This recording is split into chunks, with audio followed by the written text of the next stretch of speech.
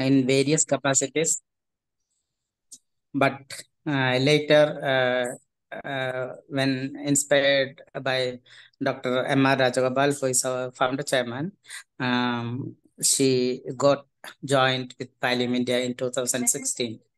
And presently, she is leading the facilitation team, which facilitates the formation of palliative care centers across India.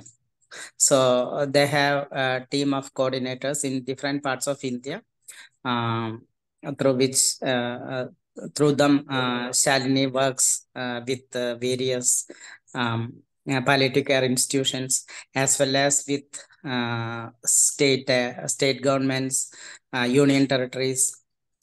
And she is also involved in making the opioids available to the institution, because some of you may be facing some issues in procuring and dispensing opioids.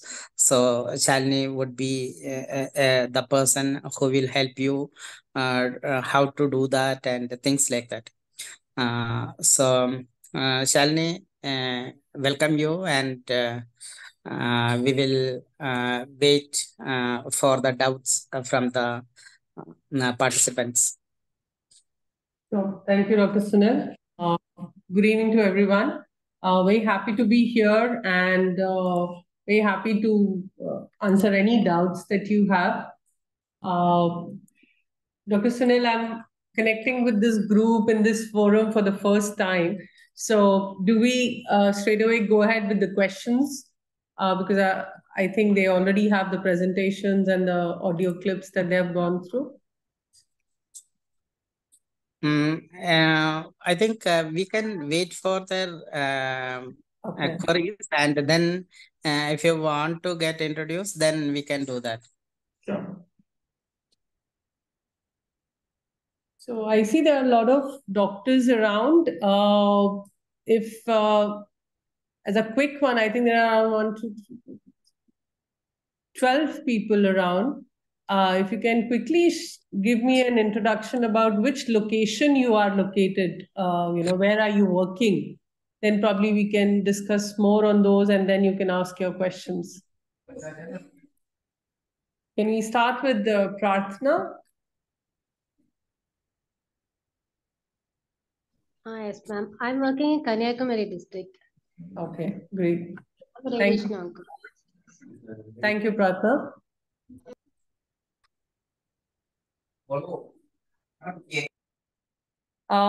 Dr.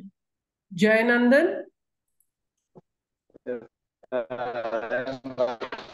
Palakkad district for elderly care project under government of Kerala.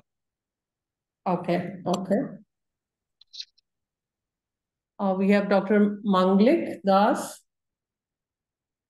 Hello, madam. I'm from Kolkata, ESI Institute of Pain Management.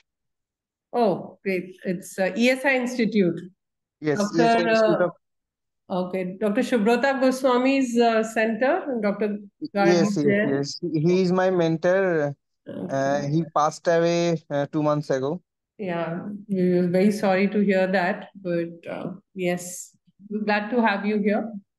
Antara, it says Antara Haman. Hello, ma'am. It's Tata Rahman. I'm working Saudi Arabia as an emergency medicine specialist. Okay. Thank you. We have Chandrika Booth.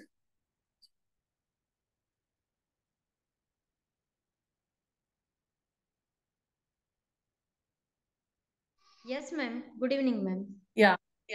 Good evening. And what role are you in? Ma'am, I am senior. There is an echo from Shalini's side.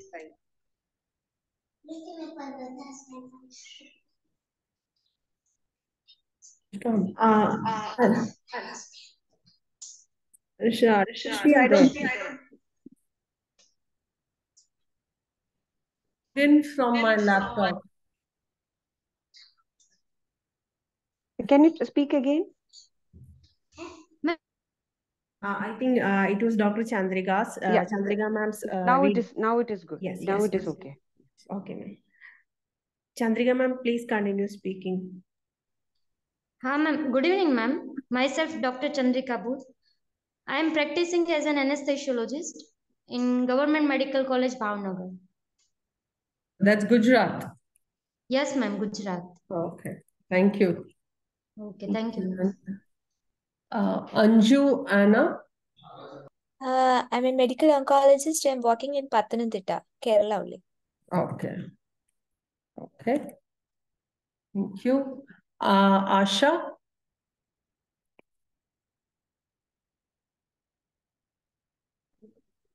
Good evening, everyone. I'm a dentist, not practicing as a dentist, but interested in palliative care because my mom is totally involved in palliative care, and I'm in Muscat, Oman. Okay. Thank you for joining, Asha from Muscat. Thank you. We have Nilakshi Khatanyar.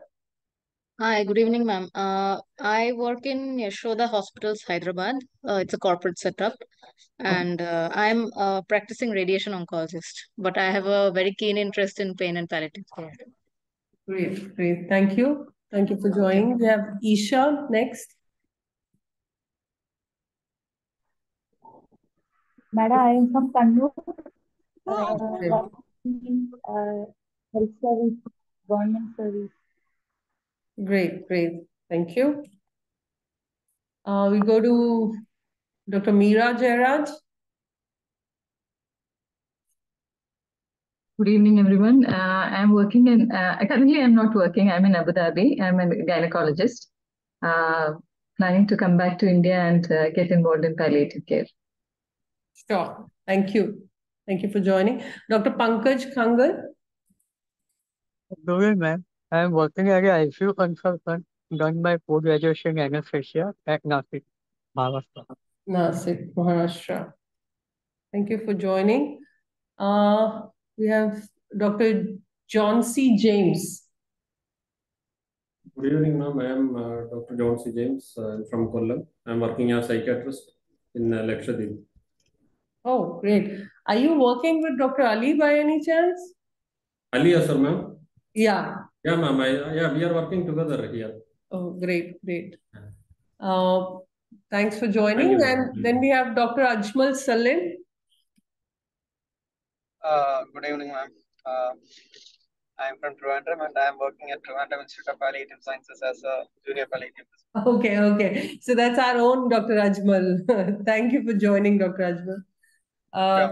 Great. Lovely to see this wide presence of, doctors from everywhere, international, national level. So we do have a couple of presentations on opioid availability and as well as organizing palliative care. But what I understand is that you have already gone through those presentations and today you would have doubts to ask. So I'll just give you a little background of the work that I do with my team, and then probably you can come up with your questions. So there is in comparison to Kerala, which is actually a leader in palliative care with respect to India, in rest of the India, palliative care services are not so much available. It is only either available in silos or some doctors are doing in their own front in some clinic or in their institutes. So our team particularly connects with all the doctors, all the institutes, and anybody who's interested to create a palliative care service across India in different places and try to help them with opening up a palliative care center. Now, that palliative care center can be anywhere. They can have an individual clinic. They might want to open up a palliative care department within their hospital. It can be a government hospital, a private hospital, or it can be a hospice unit that they want to build, probably, for the terminally ill, or if they just want to expand their work otherwise as a hobby also. And of course, there are options where, palliative care is also delivered through retirement living and old age homes these days.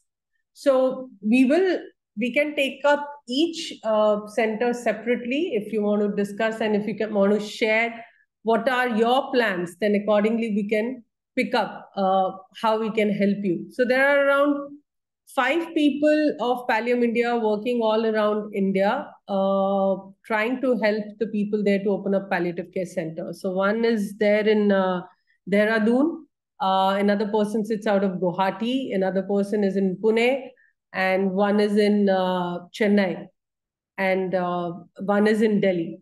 So all these people can reach out to you if you face any issue with opening up your palliative care department or a center or a hospice, anyone that you can reach out to us.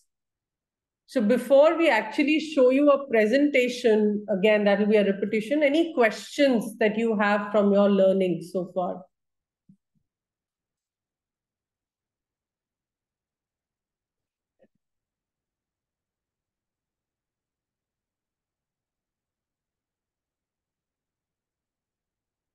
Sorry to interrupt. I just wanted to ask how many of you have opioids, or how many of you don't have opioids, or how many of you have already started working in palliative care? So many of you have expressed that you would like to start palliative care. So maybe something to break the silence. Yeah, thanks, Dr. Sridevi. Yeah, one of the things, the very first thing that you would need for a palliative care center is opioids.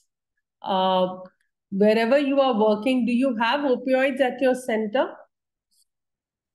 At ESI Pain Management, we prescribe opioid since 2020. Okay. So we have morphine, immediate release and sustained release, along with buprenorphine patches. Lovely. And how were you able to procure these medicines, Dr. Das? Actually, we have a pharmacist team, so actually we have the excise, we have the government excise. So from there we got the narcotic license, and because of the narcotic license, we can procure our morphine and buprenorphine patch. Although before having morphine, we were using fentanyls in OT services. So we had the excise narcotic license. So after that we applied for the morphine, and then we got the morphine and buprenorphine patches. Okay, thank you, Dr. Das. I think this is a very good trigger to discuss opioids and their availability right now. So I think we'll have to put up the presentation on opioid availability. Not this one, the other one, opioid availability presentation. So what happens is there is opioids is one of the medicines, the kind of medicines they are under a lot of regulations by the government. In 1984, there was a regulation that came up which really limited their availability. Because of that, a lot of medical institutes and doctors did not have opioids. Then with the help of a lot of people working in palliative care, Dr. Rajgopal and many of his colleagues worked to change that law. That law was ultimately changed in 2014. And that law told that there is only going to be one rule that will be there for all states. That is that they need to have a recognized medical institution certificate. So I think we'll quickly go through that presentation. You might have already gone through it. Just to bring the thoughts in sync, we'll go through that.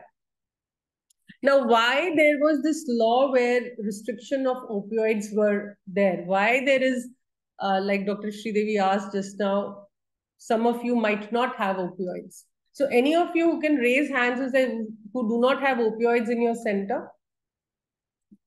Any of you from this group? Okay, Isha says they don't have opioids. Anyone else? Okay, so it seems like most of you have opioids. So if you have opioids, how are you procuring? Are you procuring the same way that Dr. Das mentioned, that you have a license through excise and the new license and all? Okay, Riddhi says they don't have. Okay, so we have 2 people who do not have. So Pratna says it's the same way that they have that license. Okay. Anyone else? Okay. That's one thing. So Dr. Priya is saying, I'm not sure, I'll inquire with pharmacy department. That's the very first step, doctors, that you will have to understand. If you want to practice palliative care, one of the medicines that you need to have is opioids, which is primarily 3 medicines in India, which comes under this law, which is methadone, morphine, and fentanyl. For these 3 medicines, you will have to have a recognized medical institute certificate. I think let's go through the presentation and we'll take you through how you can procure it, and then what would be the right way to go about it with your pharmacist if you go there to discuss with him. So just your knowledge, I am kind of giving you a caution that this is little law that we'll be sharing, but I think this is going to help you. It's a very simple thing, but this will help you to understand how you can procure medicines, opioids particularly, for your centers. So Chandrika is saying we have license, but not easily available in our hospital. So yeah, first of all, let's understand why opioids are not easily available. As I mentioned, in 1985, that rule had come where it said that no, because of misuse and because of pilferage, opioids is actually addiction causing medicine also. So people who do not need it, but they can still have it to get that high. So opioids is made of opium or poppy seeds, which is also available as drugs for giving that high. So that's the reason why such strong rule had come up. Now, what we need to see is that we create a principle of balance. Whichever institute procures it has to have 2 responsibilities. One is to prevent inappropriate and non-medical use of opioids, like prevent pilferage and misuse, but at the same time to ensure access to opioids for their patients who are in pain.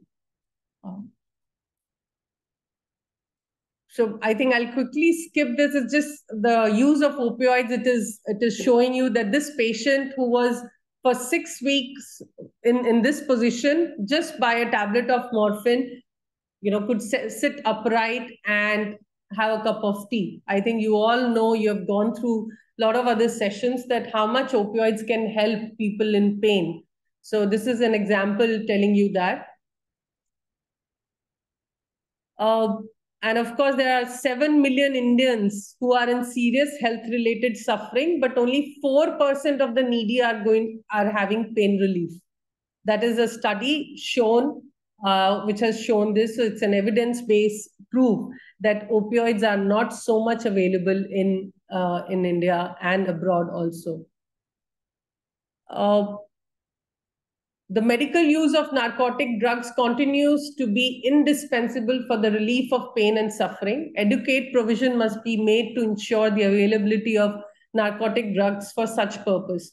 So this was the main agenda when Dr. Rajgopal and a lot of his colleagues decided that we need to work to ensure that these opioids are available. He conducted a lot of opioid availability workshop, which we continue to do it today also. The facilitation team goes and work with drug controllers of the states, get them into a session to actually talk to different medical institutes and tell them how they can procure the certificate and then how they can procure these medicines for their patients. And as it says, public health can only be achieved if we have a balance of both. It's a quick look at a slide where it says how badly we need this medicine. So if you see, only 4% in India have pain relief medicines. The usage of morphine is, or the opioids, is just 43 mg. So again, showing you the need of opioids, the availability of opioids, which has to be stronger. Now, this was the rule that I was telling you about in 2014. This act got amended after 19 years of efforts. So this act, when it got amended, it said that these three medicines, fentanyl, methadone, and morphine, all three of them have to be available. And for that, they changed the rule. The old rule said that you have to have a possession of a license. Some of you just mentioned that you have a license, which are the license numbers are NDPS 2 or NDPS 7. If you get into it, you speak to your pharmacist, you'll get to know that. You will have to have a license, you'll have to have an import permit, an export permit, transport permit, and there are multiple agencies were involved in issuing that certificate. Now, that old rule has been amended to a new one, which is a much, much simpler one. All states have the same rule for procuring these opioids. There is only one person who can give you that certificate, and that is the state drug controller. You do not have to go to excise, you do not have to go to transport or department or anywhere else. You just have to apply, give one application to the state drug controller on behalf of your institute, and you can get that certificate of recognized medical institute. But there are certain criteria that you have to fill.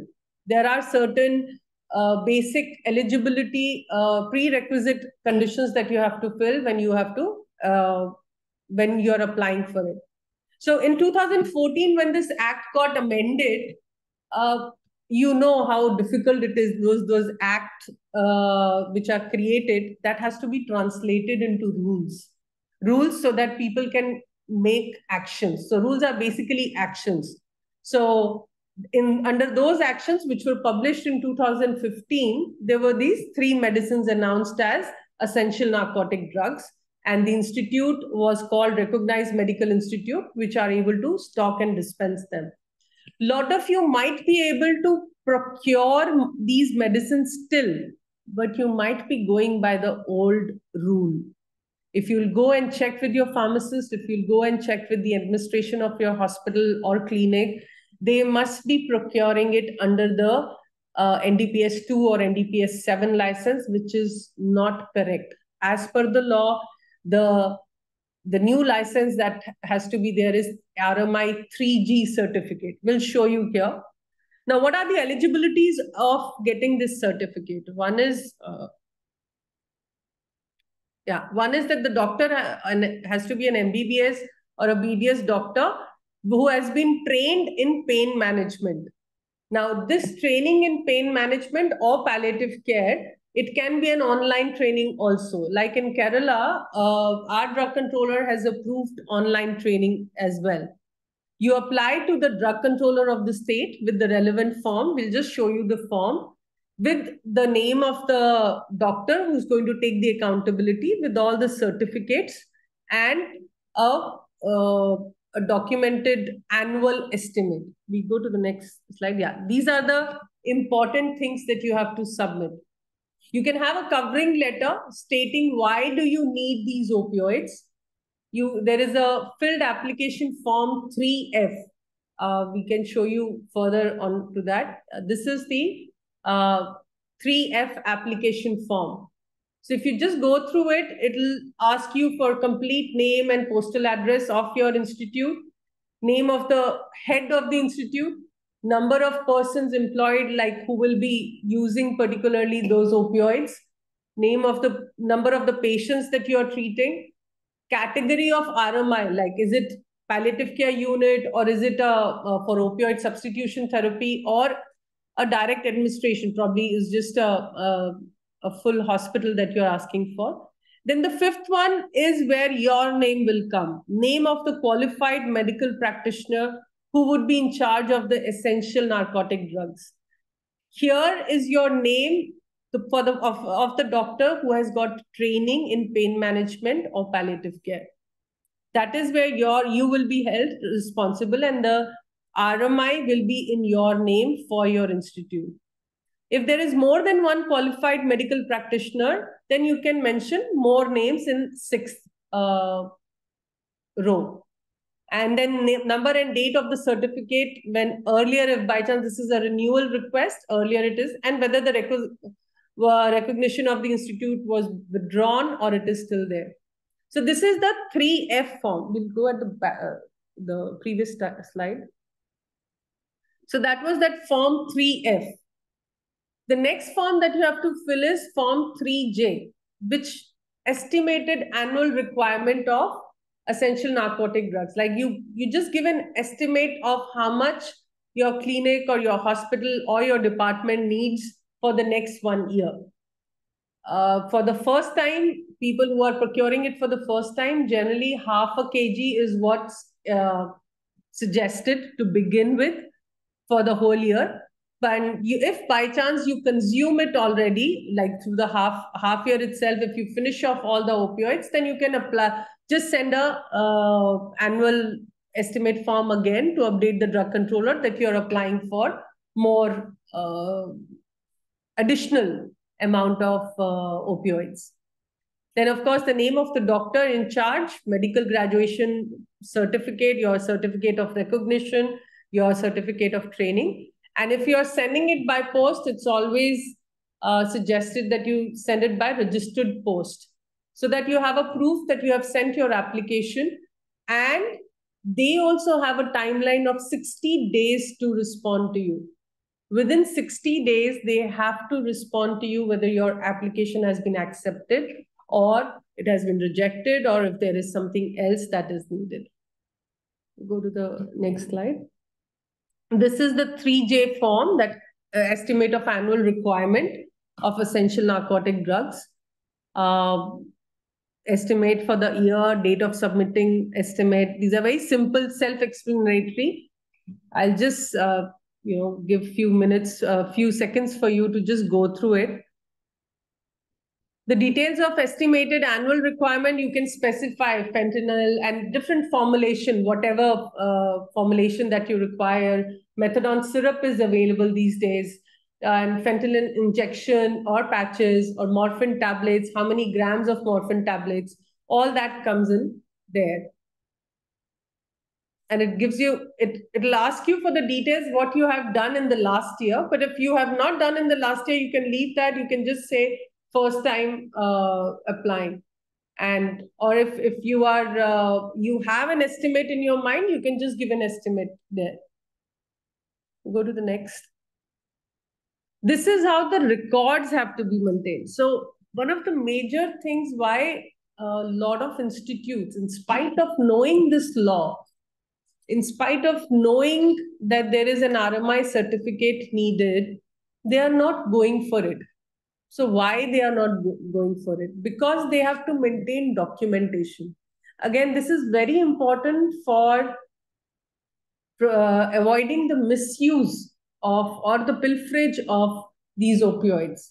And that's why this thorough documentation is maintained, where each patient's, the detail of each patient's, how much they have been given these opioids, and a signature from them, and then the overall in charge signs the record. So here you see Dr. Rajgopal has signed for Pallium India. This is the register of Pallium India, where our morphine tablets and opioids are, the whole register is maintained. So in the corner, you see it has been signed by Dr. Rajgopal. Of course, all other doctors are also using. Their names are also there in the certificate. Go to the next slide. Another aspect, I think Dr. Das mentioned that you're from ESI, Dr. Das. Government institutes, any government hospital is a deemed RMI. Deemed RMI basically means you are exempted to apply for this 3G certificate. You do not have to apply. However, you have to submit your annual estimate. You will have to submit your annual estimate. You will have to maintain all the documents, all the required documents in the form that is given by the rule. So again, coming back to you, Dr. Das, if you check with your pharmacist, you need not have an excise certificate or any other certificate. Even for RMI, 3G certificate also is not required. You are deemed RMIs, so they can simply place the order with the vendor and the vendor can supply. However, if you have a centralized supply, then you can directly indent that those medicines to them, and those medicine can be supplied. You do not have to apply for the certificate. I think there's somebody from another medical college also here, somebody mentioned. So you do not have to apply for the certificate. In Kerala particularly, we have 600 RMIs which are stocking and dispensing. So that's a huge, huge number.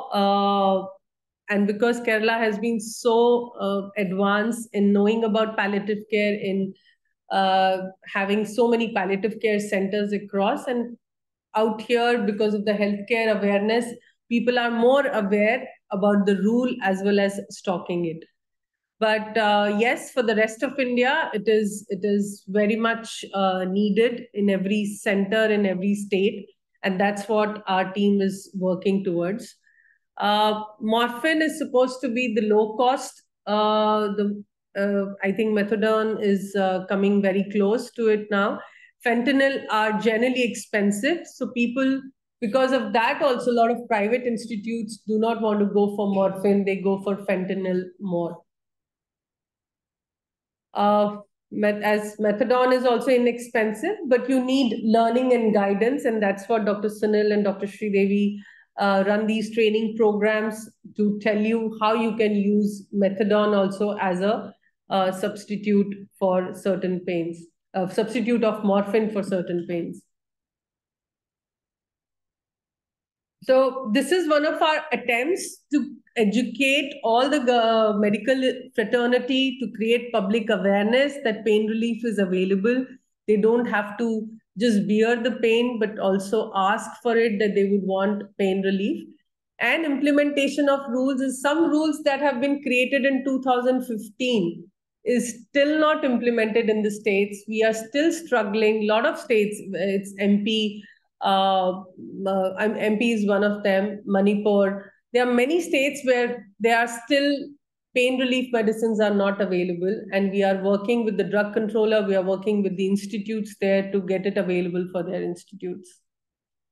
Go to the next one. So this is what Dr. Raj says, we should not be pro-opioid or anti-opioid. We should not feel scared of procuring it, but we should actually be pro-patients and procure it and ensure that it is not misused, or it's not, there is no pilferage around it. So that is what is about opioids, how you can procure them. If I'll again give a break and ask you if you have any questions around this.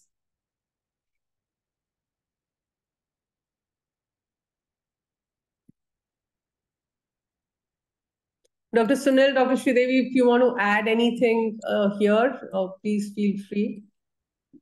And then probably we can pick up from there. Anybody?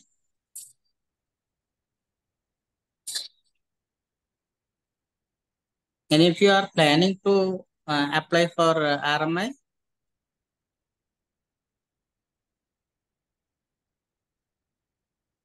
Is anybody in the group who are planning to have a palliative care center yourself or in your institute, a department, or? Yes, ma'am. I just wanted to ask. Ours is it's a corporate setup, but it has our. I mean, we are an RMI, so I am a dedicated pain and palliative care unit in our hospital. So we have so like if I want to like open up a small department, so how do I go about it? Okay. So Nilakshi, you are from Hyderabad, right? Yes, ma'am. Yeah. So Hyderabad is another state where we have good availability of palliative care, as well as not like extreme one, but better than other states, and even the morphine availability. The drug controller is also very supportive. So that's why you have RMI and all. We have Spursh Hospice, and there is also MNJ Cancer Institute, which is, Yes. which is running palliative care centers. Now, if you want to open up a new clinic of yours, so one, of course, the first thing you're already doing is that you have got yourself trained in palliative care. The second step would be getting these medicines available for yourself, for your clinic. And for that, you will have to apply for, because it's a private institute or a private clinic, you will have to apply through that 3F certificate that we showed you, 3F application form. And with all those 5 things that I mentioned on the slide, that is what you will have to submit to your drug controller in Hyderabad. And within 60 days, they should be able to issue you that. Sometimes some drug controller do make a visit to the center as an audit. Before really giving the certificate, they will make sure that you have, there are certain basic requirements also wherever you are procuring opioids, wherever you are stocking them, that has to be a double door locker. That's another requirement by the drug controller. You have to have a double door locker, and they might visit you to see your files, how you are going to maintain it, and to see where you are procuring those, stocking those medicines. And after the audit, if they are satisfied, and definitely if you are a palliative care center, they generally, with no hurdles, they clear it and they give you the certificate. And in any case, if you feel that you are not able to work through it, for Hyderabad, our regional facilitator's name is Lalit. Lalit can be reached out. I think we'll put it in the chat box, all the regional facilitators' numbers. So accordingly, you can reach out to them. Does that answer your question, Nilakshi? Yes, ma'am. Thank you so much. Then we have, I think, Sushma Ravula was saying you work in a medical college. And Sushma, your medical college, I'm sorry, I missed. Which state is it? Telangana, ma'am. Telangana, same, I think so. Yes. Same where Nilakshi is. So this would be the same process, and I feel the drug controller there is very understanding. That's why, we have not seen many problems in the state of Telangana in issuing of RMI. So Lalit again can help you if you really wish to apply for one. But for medical college, you would not need. If you want to do anything within the college, then you would not need the certificate. You simply have to, I think, first would be just check with your pharmacist how they are procuring. And if they are procuring directly from the vendor, great, they can continue doing that. But who is the person responsible? There must be a doctor responsible. So that process is there. And who is maintaining the documentation, how the documentation is maintained, and how it is being stocked with the pharmacist also. So that you might want to check. And if they're an internal system, like you have those internal supply systems, so if he's procuring from there, then of course that's a different process that you have to follow internally. Is there any particular questions from you, Dr. Sushma?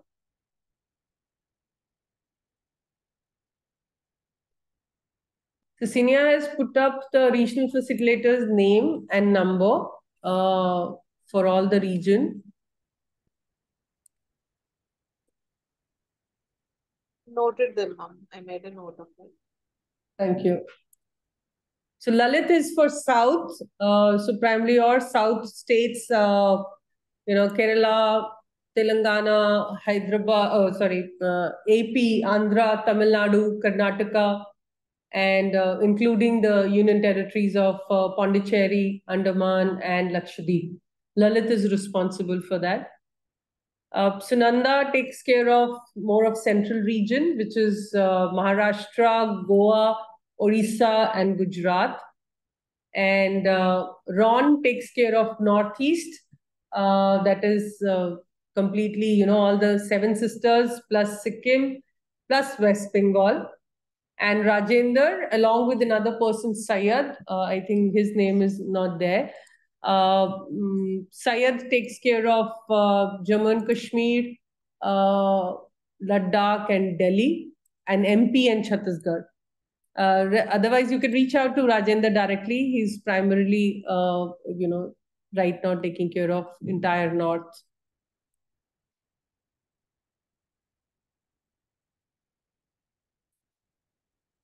Any other question in particular to your clinic or college or center regarding opioids? I see there are. Should we record the Aadhaar number of person who buy opioids from us? That is correct. You have to put it in the patient's file. That's how we do it here. So every patient file also need to have a form with the details, how much morphine has been given to them. That's a 3E form, which is, so I think Sinya and Dr. Sunil and Dr. Shridevi, I'm not too sure. Do you have those forms? Do you share it with the team? Those forms, those have been issued by the National Cancer Grid, the guidelines and the form. Yeah, we have it with us. Okay, so that if that can be shared, that is one form that goes in patient's file along with the Aadhaar. That form maintains the complete documentation of how much opioids you have given. Dr. Priya is asking 3A and 3H is for which purpose? Okay, I will just.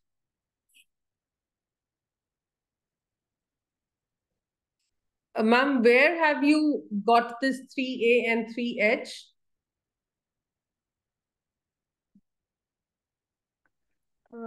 Ma'am, in the video presentation, they have mentioned from B to J.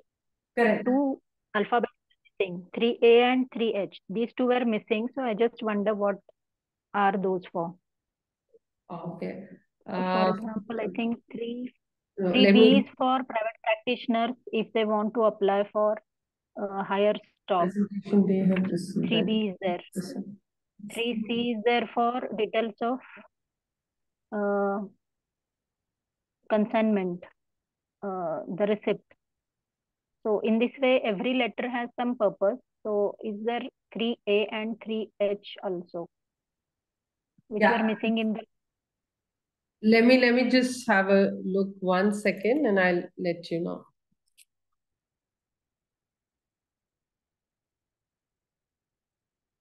They're asking about.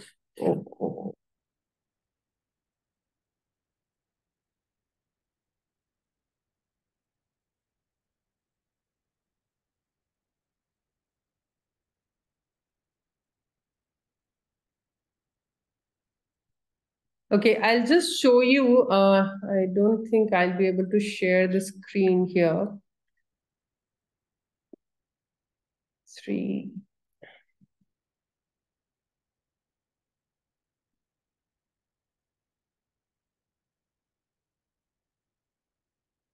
To answer your question, there is no 3A in the whole list of forms. So this is something which the rule, NDPS rule has done. So there is no 3A form. The 3H form is basically for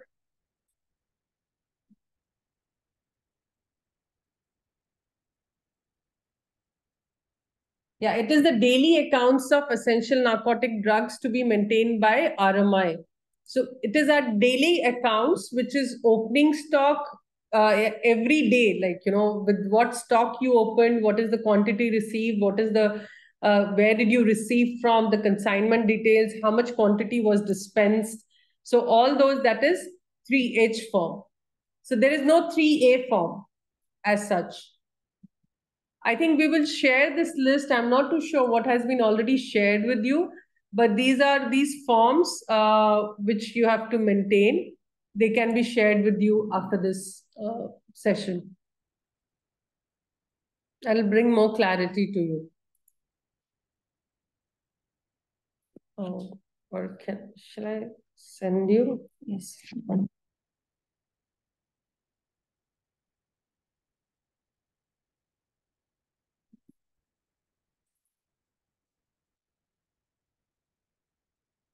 We're trying to see if we can show you the forms right away.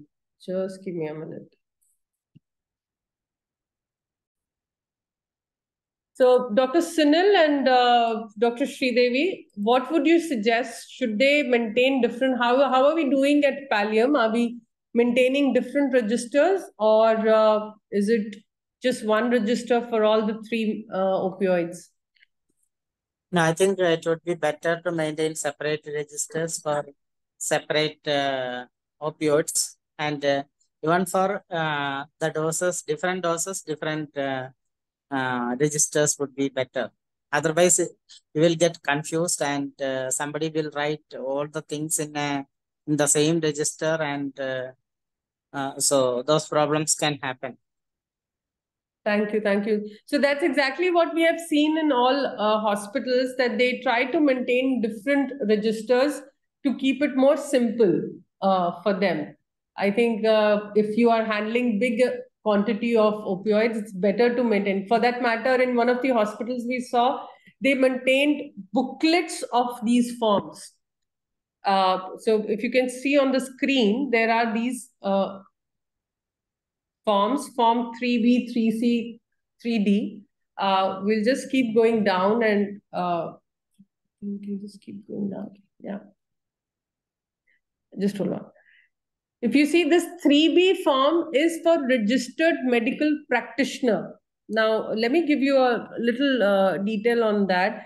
If you just want to be an RMP, registered medical practitioner, that you want to procure opioids as a doctor and not as an institute, this is the thing that you would need, special authorization for possession.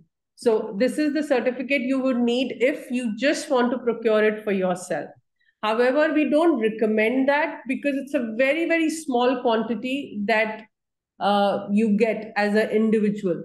But as an institute, you can apply for more quantity and cater to more patients. So that's why we'll focus more on the RMI certificates. This is 3B. The 3C certificate is this is the certificate, which is not certificate, it's a form, consignment note. This is used when every time the stock of opioids are received. So this is what your pharmacist will have to maintain. Then what was the address and name, what was the manufacturer and complete description and quantity of the consignment. That will have to be maintained by the pharmacist, and the mode of transport and all those details. This is 3C form.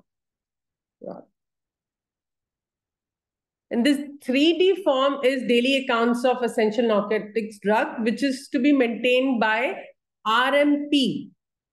If you see, this is RMP form. It is very similar to what an RMI also procures. So this is the daily opening stock.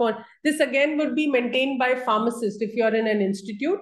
But if you are an RMP, then you will have to maintain it. Go to the next one. This is the form that will go in the patient's file. Details of the patient to whom essential narcotic drugs dispensed.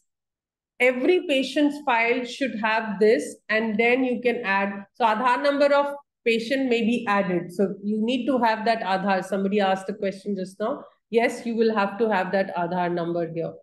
We'll go down. And all the quantity dispensed. This is that application which we already showed you, 3F. We go down further. This is the certificate that you will get, 3G form, certificate of recognition. So when you will apply in 3F, that is when you will get 3G.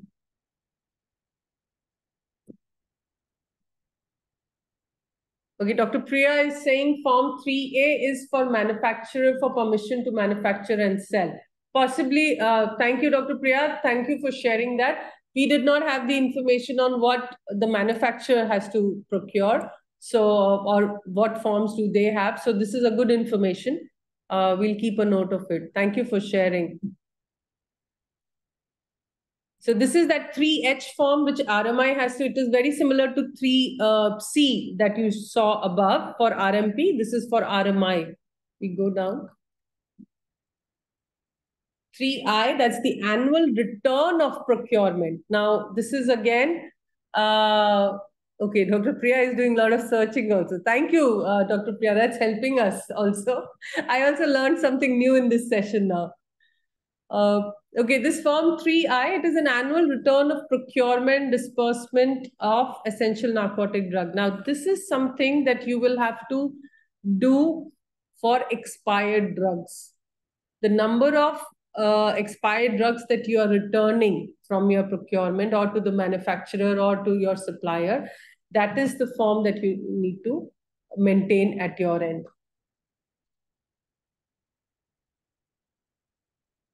This is again the estimate of annual requirement we already shared. That's about it. These are the total number of forms that you need. And there are some more details about Department of Revenue when they changed the rule and talking about the medicines. So that you can go through in detail. These documents can be shared with you and you can go through in detail on that. Let's see, just see if there are any more questions.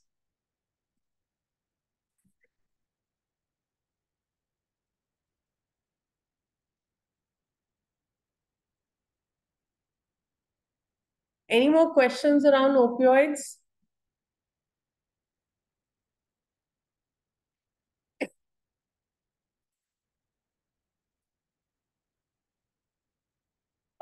I just would want to share one last thing about what are the barriers of so much of myths around regarding the storage of opioids. Okay, I'll share that. So Isha is asking if we can explain about regarding the storage of opioids. As I mentioned in the earlier in the session, that you need to have a double locker system or double locker place, double door locker. Like if you have a locker, there should be two doors to it. Like we have it in Pallium India. We have a big locker with two doors. So, and the keys are kept with the pharmacist and two other people. So one person cannot open it always on their own. The presence of other 2-3 are required just to ensure that it is safe. Also, you don't have to be all the time there, but you can assign this responsibility to your pharmacist, to your nurse to maintain all those records. And then you take the accountability of doing that. In particular, storage of opioids regards to whether they need to go in refrigerator or need to be kept out. I think that's a question probably Dr. Sunil Kumar or Dr. Sridevi can answer. If that's what the question is asking. Dr. Sunil?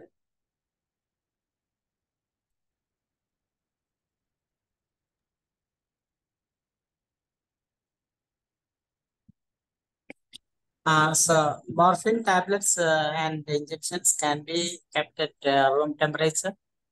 But actually, as per law, if you break one ampule and do not use suppose it contains 15 milligram, then if for a patient only 2 milligram is enough, as per law, you have to discard the rest of it. Okay. Thank you, Dr. Sunil. Does that answer your question, Isha? Is there anything particular you're looking for other than that? Okay, great. Dr. Priya is asking, is buprenorphine covered under NDPS? I think buprenorphine is not covered under this particular certificate, but for that you need to have the other pharmacy certificate with you. That would be the NDPS 2 license or NDPS 7. Dr. Sunil, unless there is some change in how we are doing here, is it? Yeah. So according to NDPS Act, government can notify essential narcotic drugs, which are known as ENDs. In short form, it is END. Okay, essential narcotic drugs. So the government notifies this medication, and automatically this will come under a recognized medical institution, and they can procure and dispense these medications. So as of now, there are 6 medications which comes under ENDs. That is morphine, codeine, oxycodone, hydrocodone, fentanyl, and methadone. So 2 drugs are not available in India, oxycodone and hydrocodone, but the rest are available. And buprenorphine is not, it is not under NDPS Act.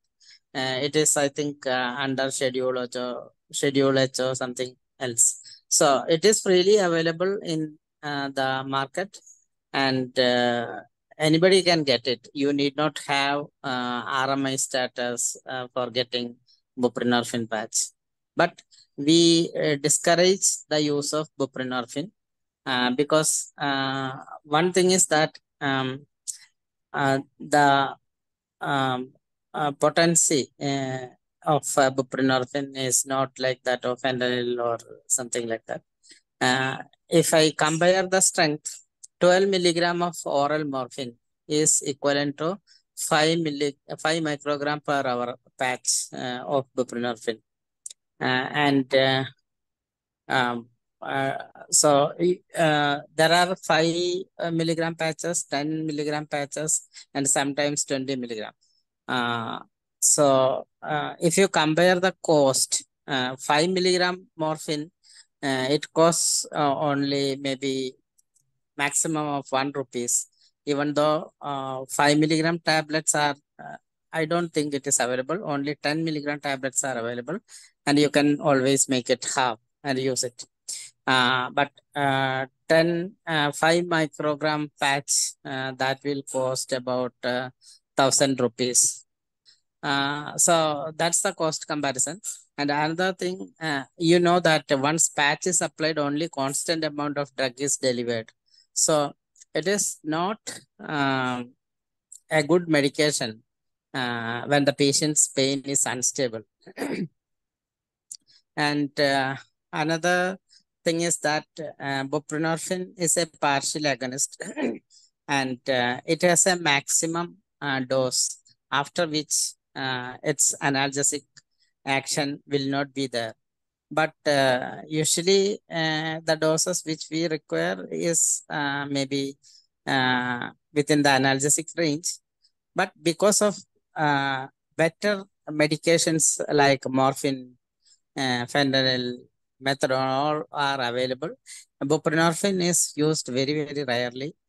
And but it can be, it is available everywhere in the market.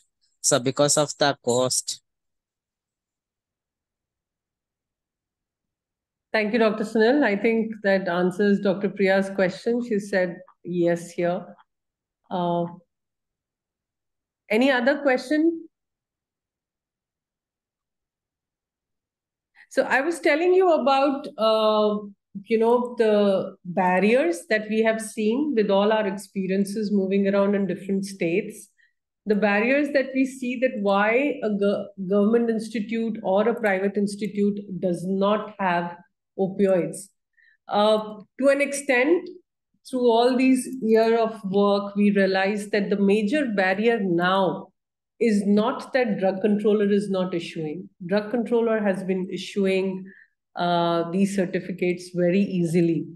Easily in the sense with, of course, the due diligence and all is taken place. The problem is that firstly, medical institutes do not know that they require this new certificate for opioids. Secondly, even if they know that they require this new certificate, they don't want to go for it because then they'll have to maintain documentations, which they do not have to maintain for other medicines. Like rest, everything is taken care by pharmacists. But for these essential narcotic drugs, they will have to have these detailed documentation and be more careful and procure them and put them in a safe custody. So because of those additional responsibilities, a lot of times we have seen in the institutes, people don't want to go for that. which is a sad affair because with a good due diligence, with a good team that we have with our palliative care centers or with our doctors, I think these documentation and ensuring safe custody can easily be maintained. The documentation can be maintained, the accountability of keeping it safe can be made. But the only thing is somebody will have to take that ownership and take it further. So lot of institutes, we have to go and convince the authorities, we have to convince the doctors to start procuring it. Right now, there are so many of fears that what if this happens? What if the medicines are misused or if there is a pilferage of medicines? So we have been maintaining here for the last 20 years now in Kerala, in all those 600 RMIs, morphine has been procured. There are hardly any cases. All over India also, there are hardly any cases where somebody actually had some punishment or some action taken or anything. There have not been cases of too many pilferages across India. So there are some fears which just have to be thrown away, and for the sake of patients, we have to build this system in ourselves. So it's more of awareness. If you feel that your administration or your pharmacist is not very comfortable, we would be happy to talk to them. We would be happy to tell them and connect you to your state drug controller to ensure that it's not so difficult to procure it and maintain it. So I just wanted to share that from our experience from the field.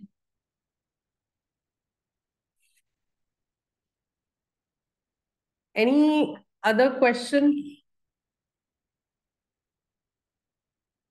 Then I think we can quickly, Dr. Sunil, Dr. Sridevi, if we can quickly go to the organizing palliative care, and I'll quickly touch upon a few points other than medicines that they would need.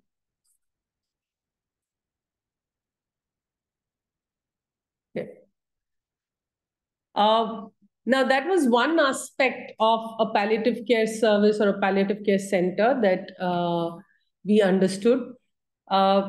Basically, by a WHO triangle, there are three aspects to any center in any advocacy. One is the drug availability that we have just talked.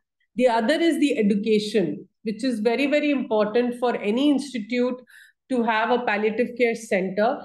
The doctor, nurse, and a social worker should be trained. That's the very first step for any center to come up.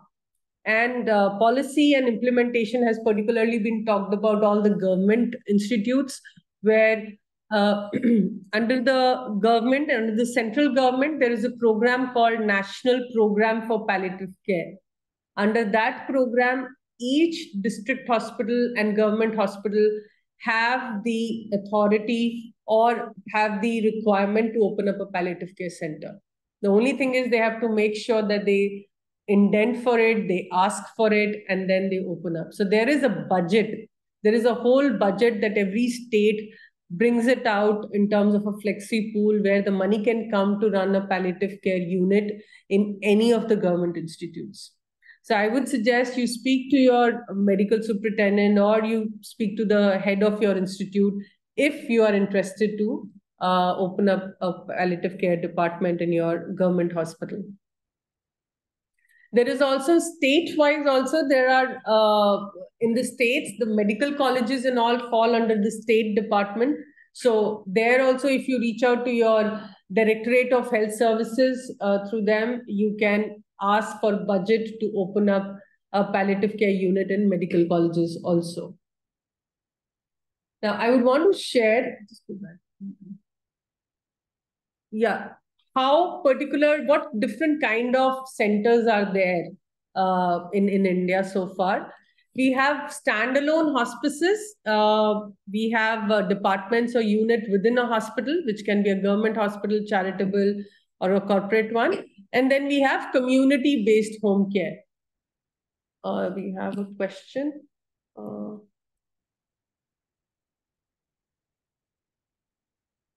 Correct, Dr. Priya. That's a good question. This is an online training which will make you eligible to be in charge of an RMI. So you can call this out that this training after the certification and all the things, you can apply for RMI certificate. Okay, we go back to, so we'll show you the 3 examples of these palliative care centers. This is standalone hospices. Any of you can make a guess on what is a hospice? End of life care. Yeah, it's majority of end of life care or long-term admission where basically patient comes and stays till he dies. Sometimes it can go beyond 6 months also. It is more of a global phenomena. In India, there are very few hospices. Some of them are like Cipla Pain and Palliative Care. There was somebody from Nashik, Maharashtra.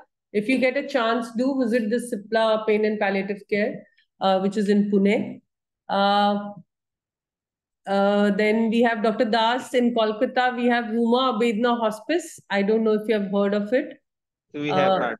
Yeah, you have heard of it. So they are Nagar by CNCI.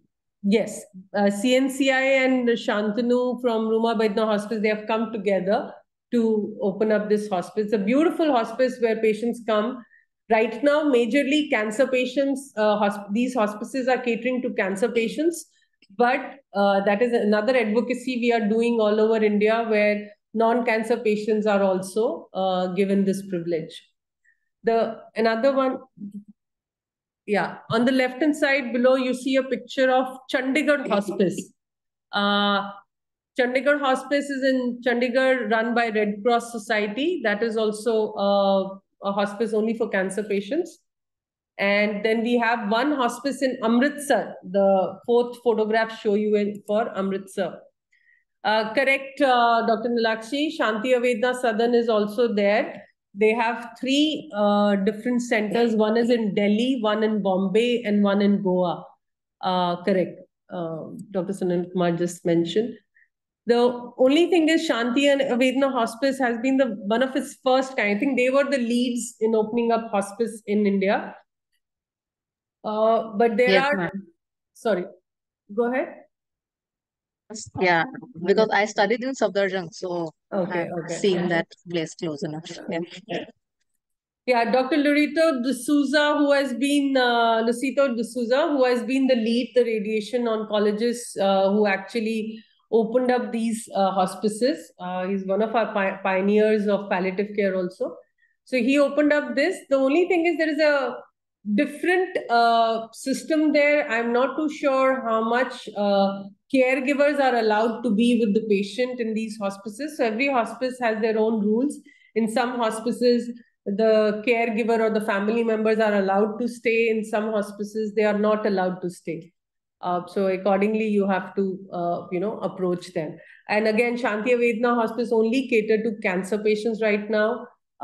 We are again requesting all these hospices to include non-cancer also.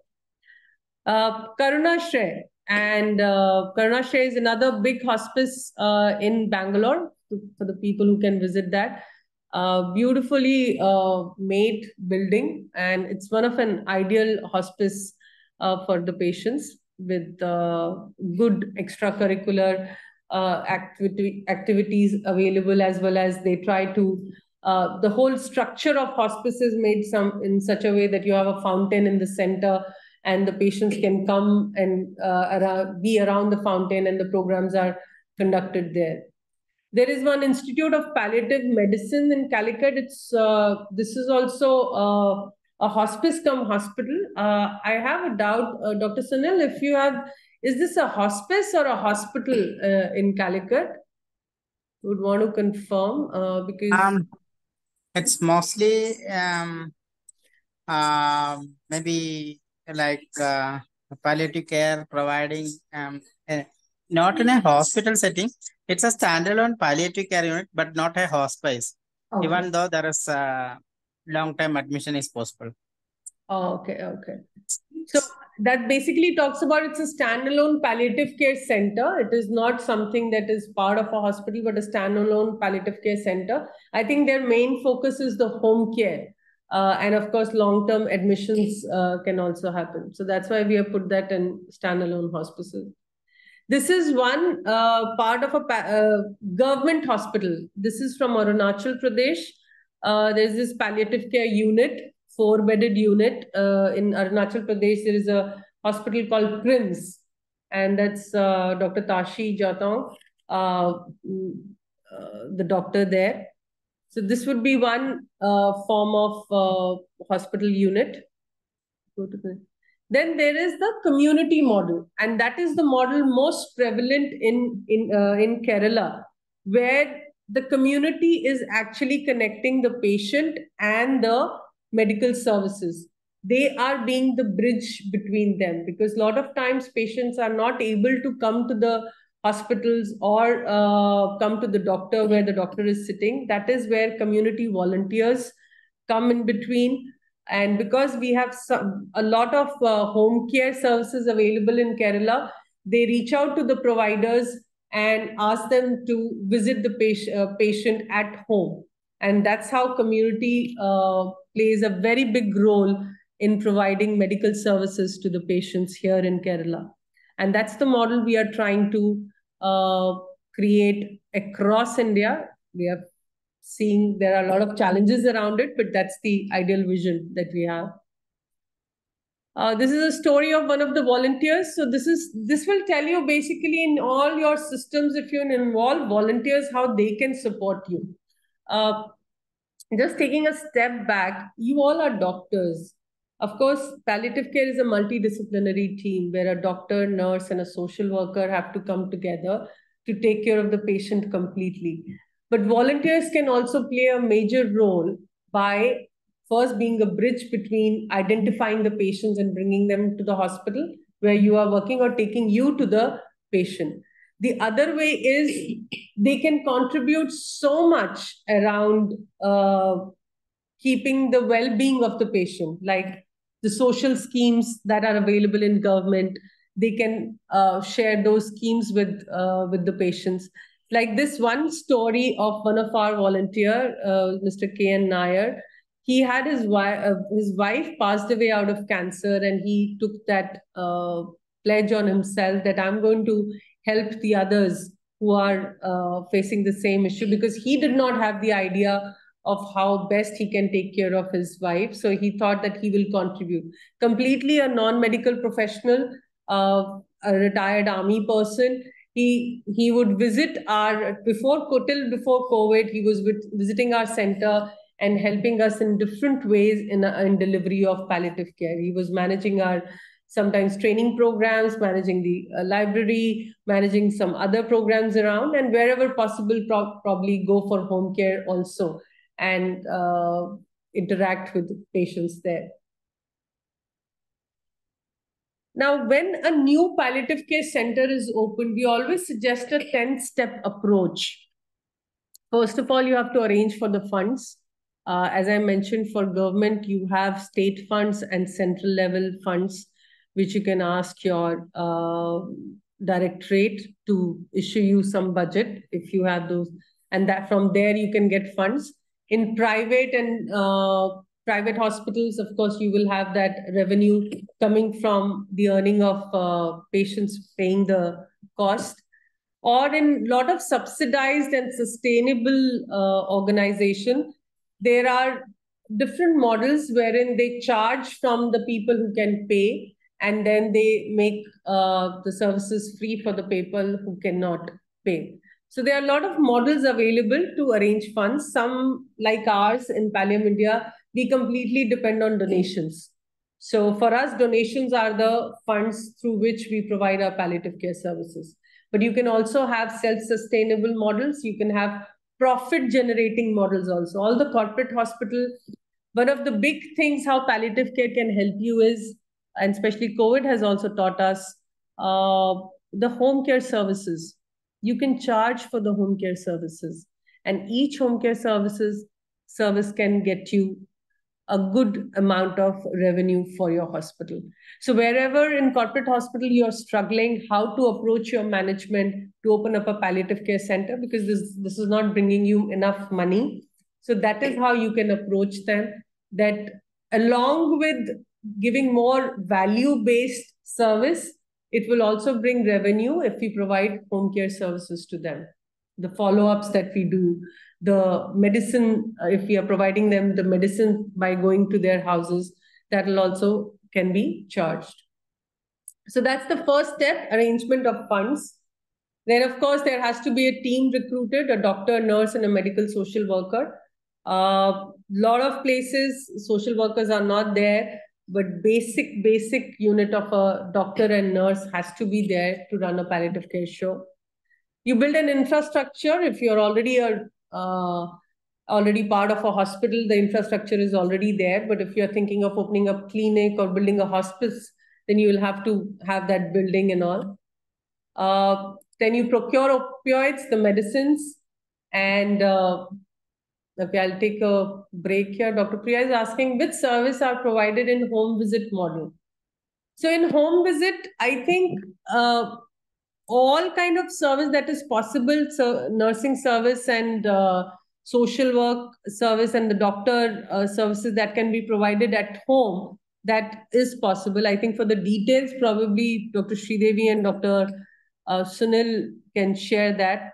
Would you want to explain more what all services you're providing in home care, Dr. Sridevi? Or Dr. Sunil, would you want to go?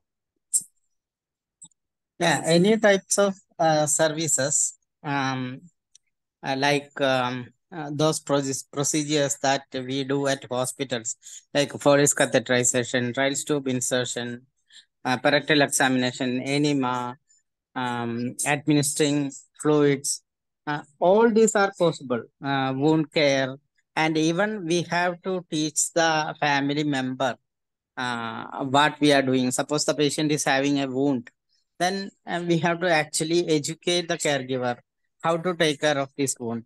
So the caregiver can continue to care for the wound rather than calling a nurse every day and waiting for the convenience of that nurse. So basically, you can provide many services that is usually that we usually get from a hospital. And if you have any specific questions, you can ask so that we can answer. Thank you, Dr. Sunil.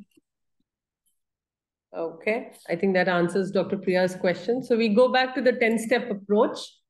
So that's what, once we procure the opioids, so we have the system in place. We have a building, we have an OPD, we have a doctor, nurse, social worker there, and we have medicines. Now we need patients. We need to inform patients that yes, there is a palliative care center open, because the awareness is not there. So you have to build networks, you'll have to establish connects and create awareness in the masses, create awareness in medical fraternity around you that there is this palliative care center that you have opened. And within the department also, you'll have to create awareness so that the doctors from other departments can send patients to you. That is also a major awareness we have to do, because sometimes the other departments do not know what all palliative care team can offer them. So that's an internal awareness within your institute that you'll have to create. I think there is a question. Can we take opioids to home? Yeah, Dr. Sunil has already answered. All the home care teams of ours take opioids home. The only thing is we have to maintain a record. So that's one of the very important step for each of the nurse, because ours is a nurse-led home care. They come back, they go and report the opioids first, how much did they disperse, how much they are bringing back, and then they, in the central distribution system that we have, they go and report it there. So it's a daily reporting once the home care team comes back that they have to do. So just want to add something here. Sure. So the responsibility of a recognized medical institution, it it is for the recognized or the medical officer in charge of that institution. So even if you ask the pharmacist to dispense the medications and nurse or anybody else, ultimately it is the responsibility of the medical officer in charge to make sure that opioids are dispensed, it is documented, and if anything goes wrong,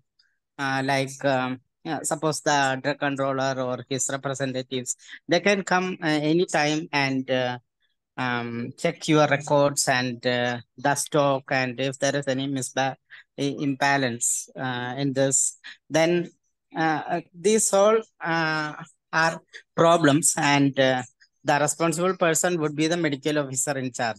So if you are the medical officer in charge, you have to make sure that you check the morphine occasionally and make sure that the stocks and balance and the spend are tallied, etc. Yeah, thank you, Shalini. Thank you, Dr. Sunil. That was helpful. So we were talking about the 10-step approach.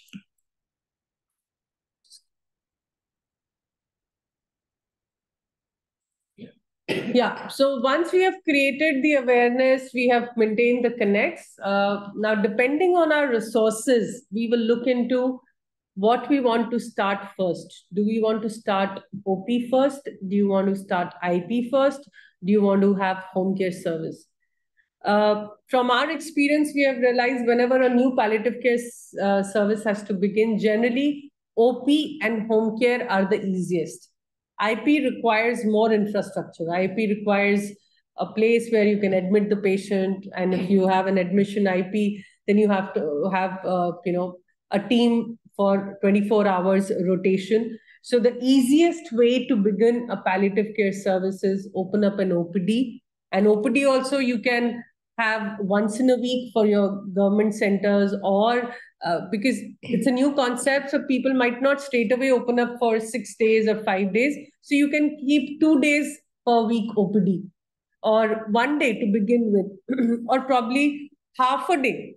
In one, suppose you're a radiation oncologist, you already have your work there. Then 1 day you can specify it that this is a palliative care OPD that you'll be running from 9 to 12 on Mondays. So those 3 hours you allocate them, and then slowly as the number increase, you can further expand it. So OP is for people who are in institutes, that is the best way to begin a palliative care service. For other doctors who are actually trying to initiate something from their own end, the easiest is home care. Why? Most of us have a car.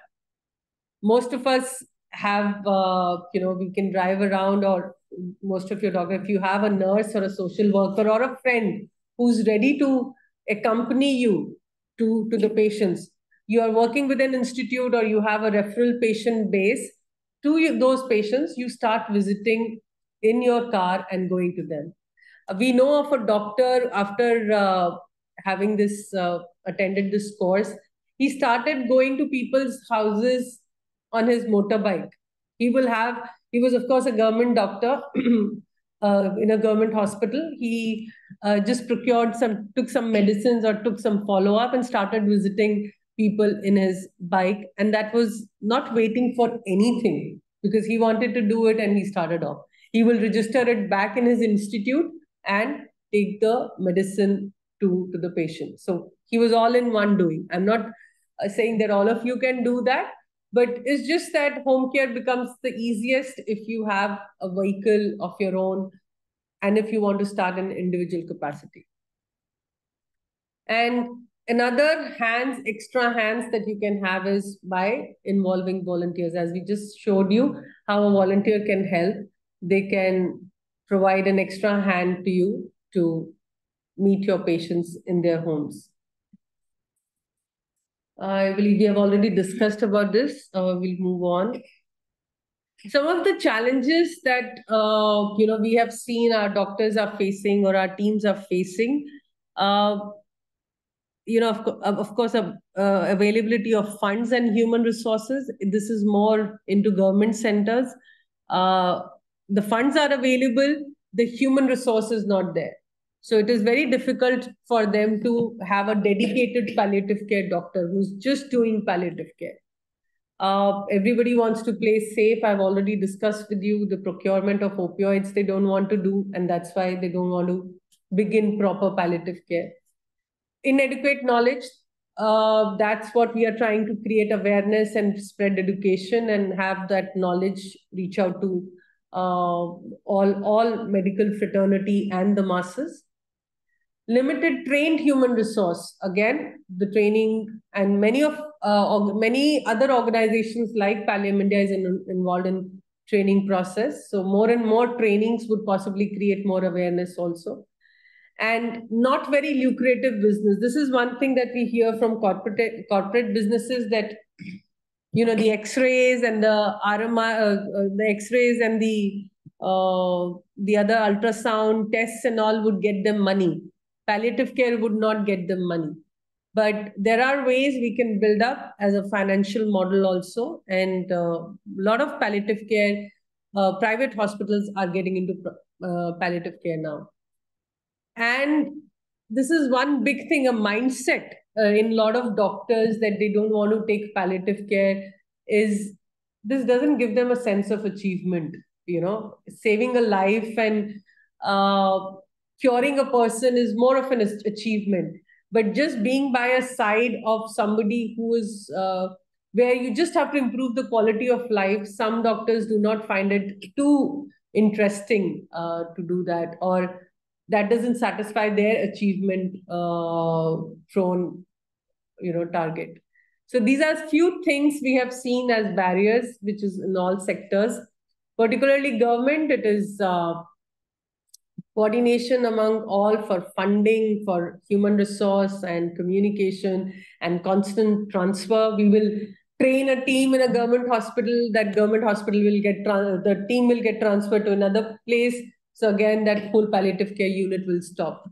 So these are some of the challenges that we have been facing, and we are trying to work through it. Lot of state governments are really coming up. They are bringing their focus to palliative care. They are very focused on building of palliative care in their district hospitals, in their primary health centers, because there are different programs which is giving money to them for those services.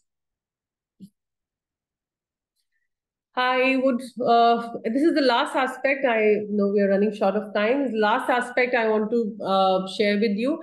There is a standard audit tool to assess a palliative care center. So suppose you open up a palliative care center and you want to know whether your center is actually the ideal palliative care center or how far it is from the ideal palliative care center. So there is a standard audit tool that has been created by all the pioneers of palliative care in India, which talks about what are the essential ingredients that should be there, essential services that should be there in a palliative care, and what is desirable. I would let you go through, it's a self-study tool, so probably you can ask more questions once you go through it yourself. I think we'll just stop here. In interest of time, it's already 7:30. This is what Pallium India is doing. We are running a demonstration center here, which is TIPS. We are taking this entire, where we are doing an IP, OP, and home care with the involvement of community. This demonstration center. We are trying to reach out to all other places in rest of India through education and through facilitation. And that's the role all of us are together doing for the medical fraternity of India and overall the patients. So we'll stop here. Any questions?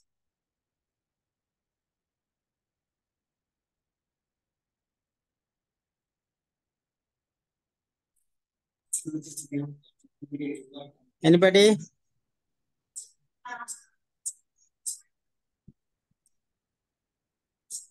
I hope you found this session useful for yourself to open up a center and how to procure opioids. If you think you have any Yes, Dr. Priya, volunteers definitely need a training that would always help them to understand how they can contribute and what are the areas they should be more cautious of, because sometimes out of empathy and sympathy, we tend to go overboard, or we tend to touch upon things which we don't have to, especially when we are dealing with patients. So volunteer training would always help. We always encourage all volunteers to undergo a training.